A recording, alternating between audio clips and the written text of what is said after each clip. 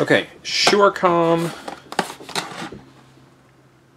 VSWR and power meter. It doesn't, oh, model SW-102. All right, Surecom SW-102. Let's do that over from the beginning. Surecom SW-102. GAN 3-gear Surecom S.R with ground plate, and it's new, just in case you didn't know.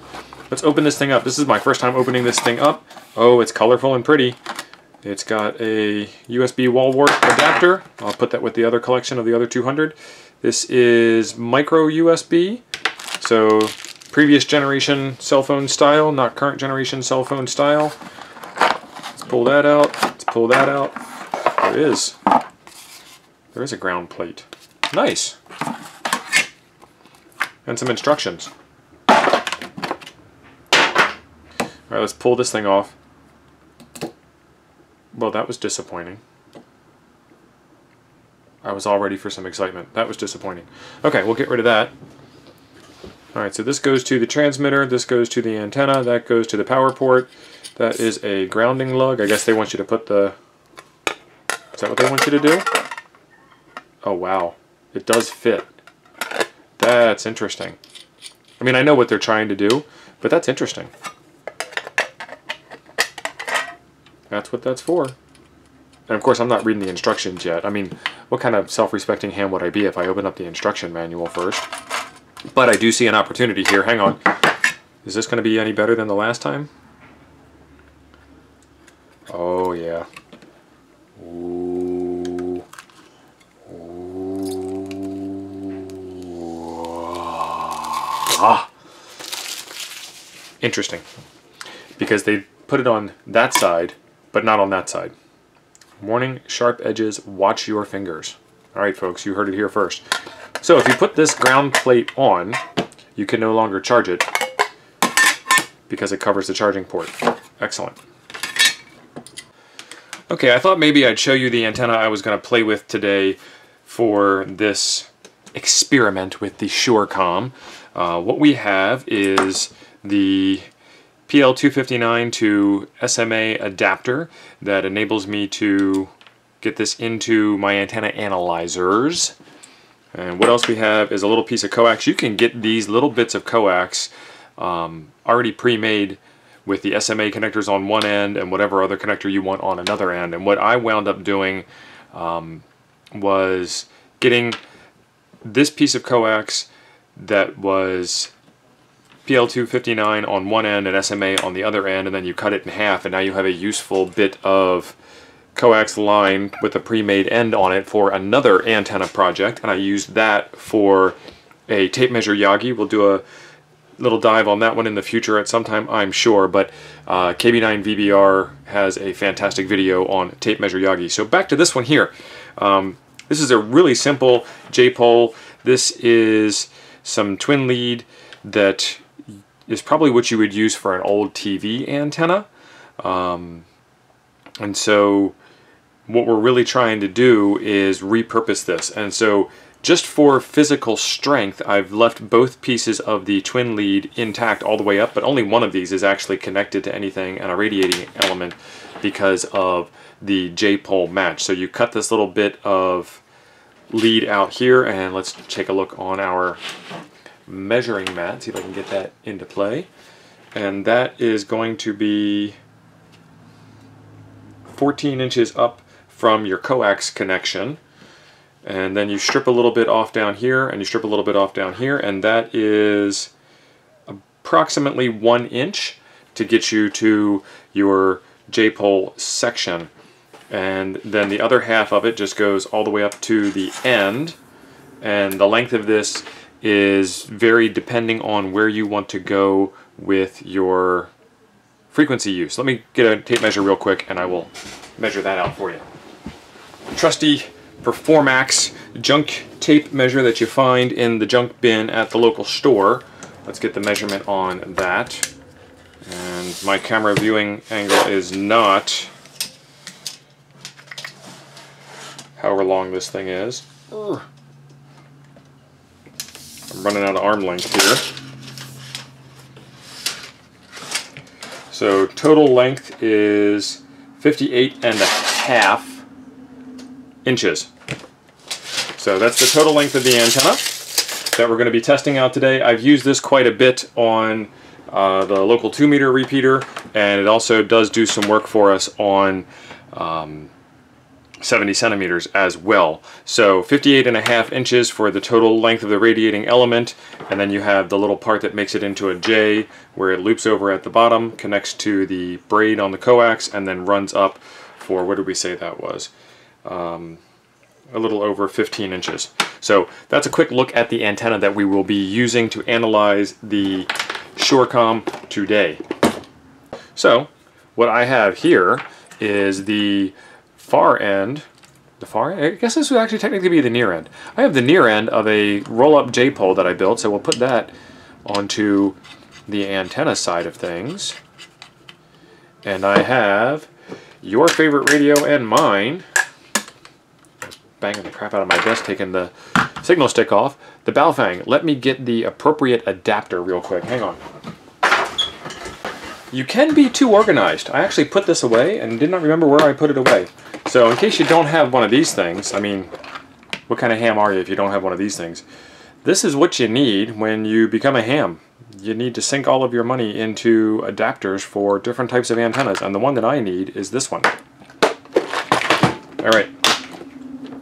Let's see. And I'm very specifically trying my best not to read the instructions on this first. Let's see if we can make it all the way through.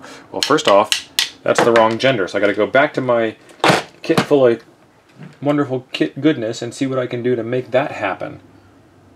I don't think I have that kind. All right, shopping list. Who's got a shopping list for me? Oh, this is going to be quite particularly ugly, I think.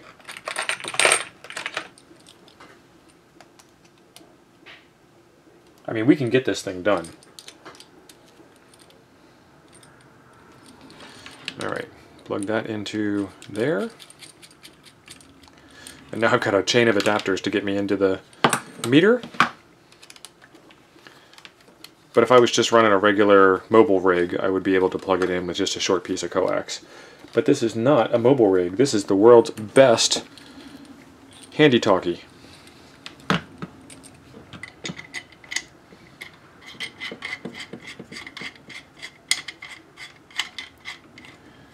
Alright, so we have radio. Let me unwind that again.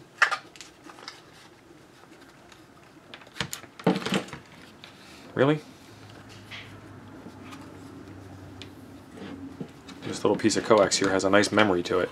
Alright, we have radio. We have a huge chunky mess of adapters. We have the Surecom SW-102, and we have, off in the distance over there, a roll-up J-pole that I made at a club meeting a couple of years ago. It served me well. Let's see if it will still serve me well. Alright, so let's turn this on first.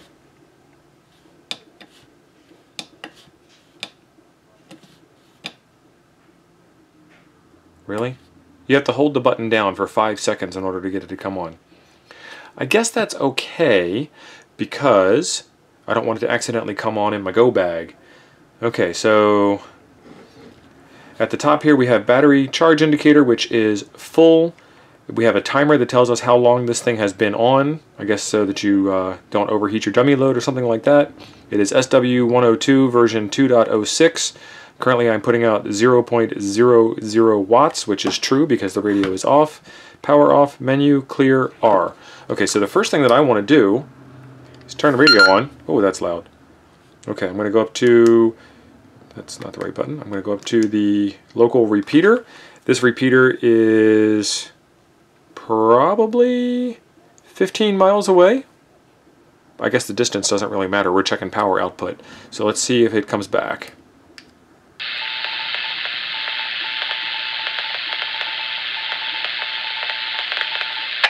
This repeater doesn't get a lot of traffic, so I like to open up the squelch first, because otherwise I'll start talking and it'll clobber me. So now we do testing, testing, testing. This is Kilo Mike 9 Golf. Testing, testing, testing. And the SWR comes back as 1.88 on this antenna.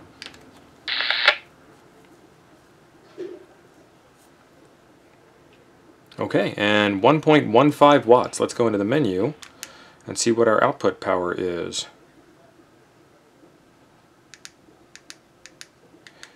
Transmit power high, 1.15 watts. That is fantastic. Okay, and it said 147.795, and I do believe that is correct on the output frequency of that repeater. Let's switch to a different repeater.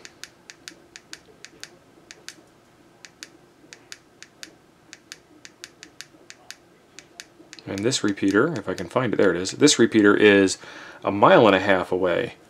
And let's see what this one here has to say. W9 WAR repeater.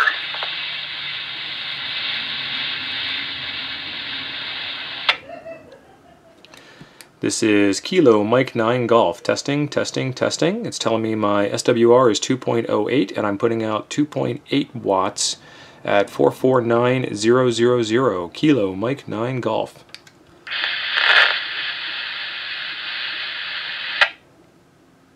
Alright, that seems to work out pretty well.